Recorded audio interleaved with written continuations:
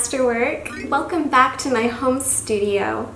Today, instead of doing a drawing activity, we are going to focus on sculpture and possibly installation.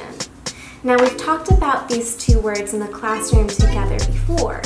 Now remember, sculpture is something that is usually in the round. It's 3D, you can interact with it, you can walk around it. It's not flat on a piece of paper like a drawing is. So for today's sculpture, we are actually going to be creating a blanket fort. Okay, so the first thing we need to make our blanket fort is, of course, a blanket or a piece of fabric that you have.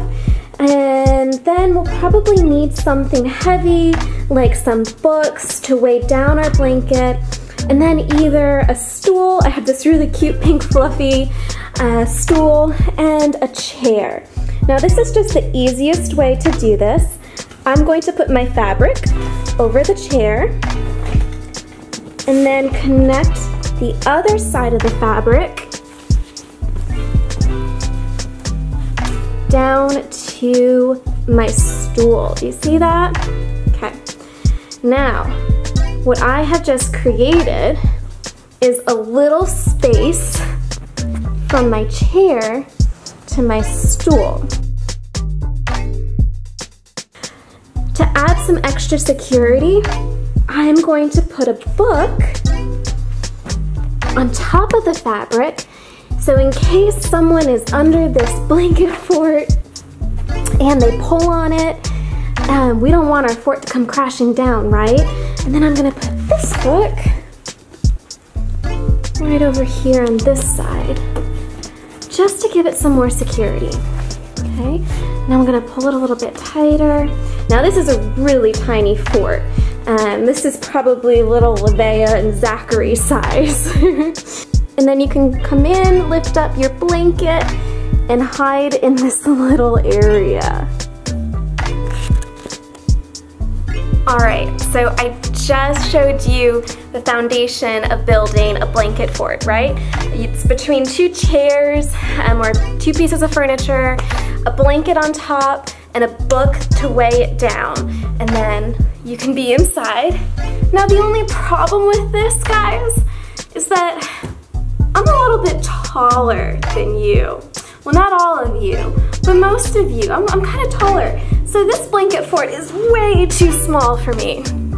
So I am going to transform my living room into an adult-sized blanket fort. Okay, that was a lot of work, but I think I'm done. Are you guys ready to see my pretty huge, but I think pretty fantastic blanket fort? Come on in.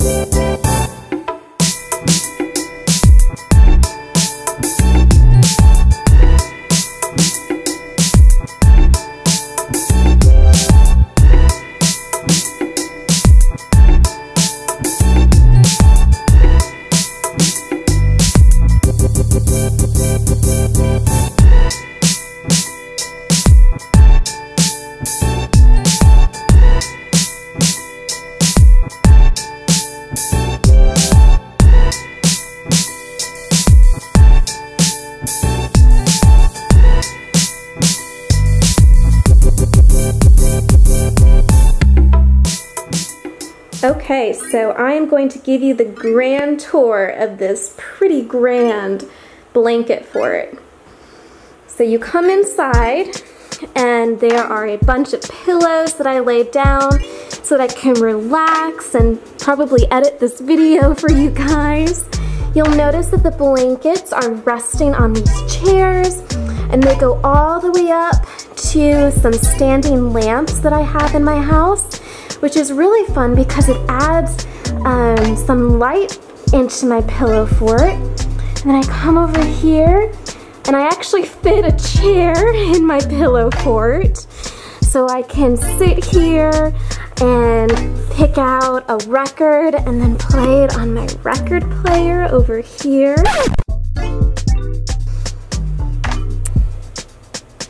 And then I plugged in some lights. You'll see these little light bulbs, these little strings of light bulbs all around my fort, giving it some nice ambiance. And then over here, I put a projector on a side table so I can sit down and be all comfy in my fort and watch one of our masterwork videos on my wall. Now, if you would like an advanced tip, I used hair ties to gather some of my fabric, and I also used some binder clips to keep my fabric together.